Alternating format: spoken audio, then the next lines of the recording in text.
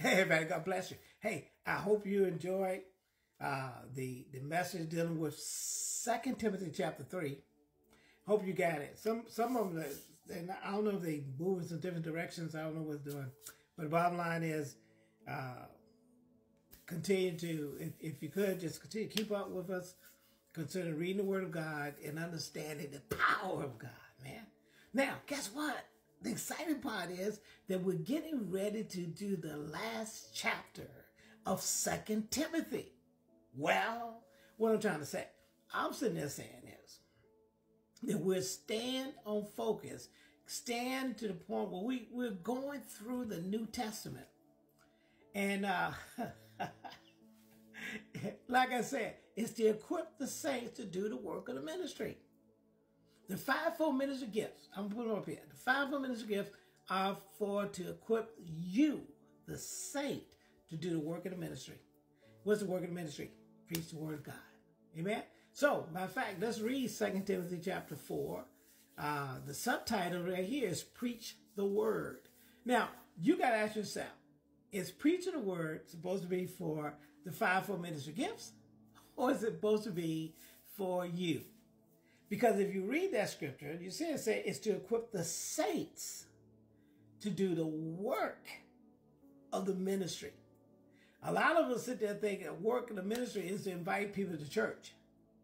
So that they can get you, go to the altar and sit there and say, I turn my life over to the Lord. And don't understand that they can turn their life over to the Lord in front of you. The reason I sit there and do Romans 10, 9 and 10 all the time is the point to show that if someone wants to receive Christ, you tell them.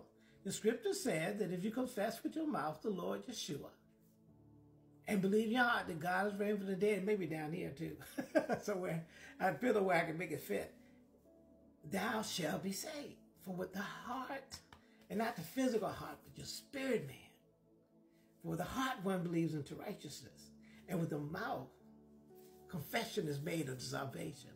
So that's why I'm equipping you to make, to my point, that's why I'm bringing up against, just in case someone comes to you and said, what must I do to be saved? I don't want you to sit there and say, well, come to our church service on Sunday. And we're going to go ahead. That person could have died between the time you told them that and the time they, Sunday service come around. And you're going to feel bad because the person had opportunity to turn their life over to Christ. But you felt that you couldn't pray with them. All you do is pray the confession. Amen? All right. So let's go ahead and read this letter, 2 Timothy, the last chapter, so that we go and say we read another book in the Bible, the New Testament. Amen? Love it. Let's see what we got here. Subtitle said, Preach the Word. 2 Timothy chapter 4, last chapter, verse 1. I charge thee, talking about you now, therefore before God and the Lord Yeshua Christ, who shall judge the quick and the dead at his appearing and his kingdom. Preach the word. You hear that? Preach the word. Be instant, in season, and out of season. Huh? Reprove. Come on, y'all. Rebuke. Exalt. Huh? With all long suffering, meaning patience in doctrine. You got to know the doctrine, be able to preach the doctrine. And you got to have patience or long suffering in order to be able to communicate with those who want to understand it, but they got the world system just like you had the world system in you. Amen? Verse 3, for the time will come when they will not endure sound doctrine, but after their own lust shall they heap to themselves teachers, listen to this, they heap to themselves teachers having itching ears to hear something that is contrary to doctrine. And they shall turn away their ears from the truth and shall be turned unto fables. I think that's where racism comes from. I think that what the slave trade was all about. I think the crusade was all about that. I think the Jim Crow laws are. I think the fact that you got people sitting there talking about, I just heard an article or some man preacher saying there's going to be a civil war. And every time they say, some of the people who think civil war, they're talking about between blacks and white. Whereas you got another group sitting there saying between the Democrats and the Republicans, or from the liberals and the progressive. You know what I mean? There's other people, everybody got their own perception of what they think civil war is supposed to be. Doing that, do you really want to kill somebody? That's what you're getting your assault weapons for? Oh, well, if you get that much hate in you, you're right. You know, the Bible says in 1 John chapter, I don't know if I can put it up there, may have fit somewhere in there.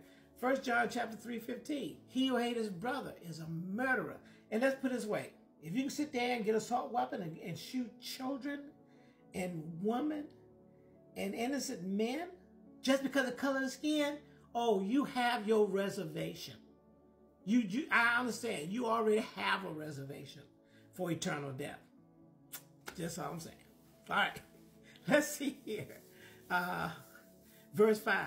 But watch thou in all things, endure affliction, and do the work of an evangelist, make full proof of thy ministry.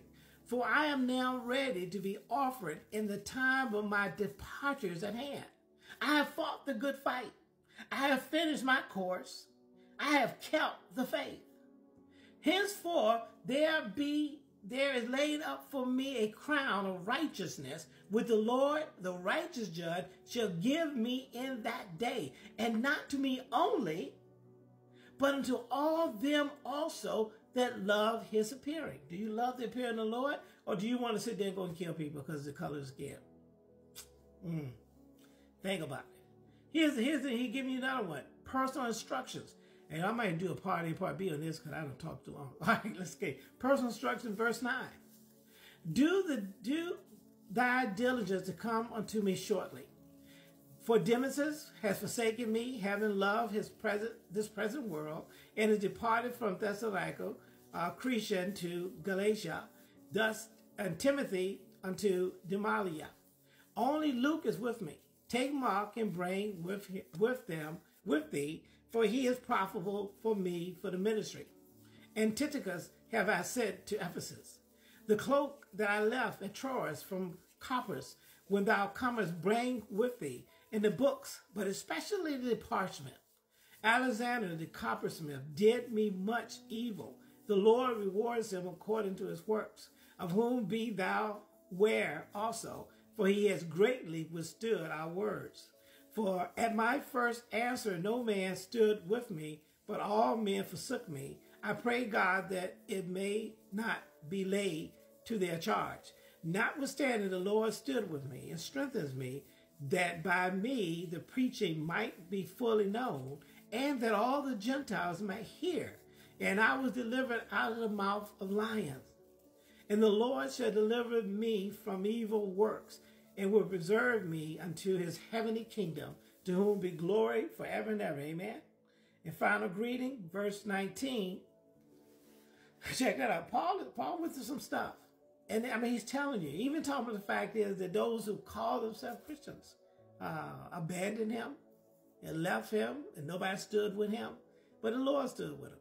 And he preached. I guess he's talking about most of the Jewish people or Hebrews did not stay with them, but he stood and stayed and preached the gospel and the guidance to Gentiles.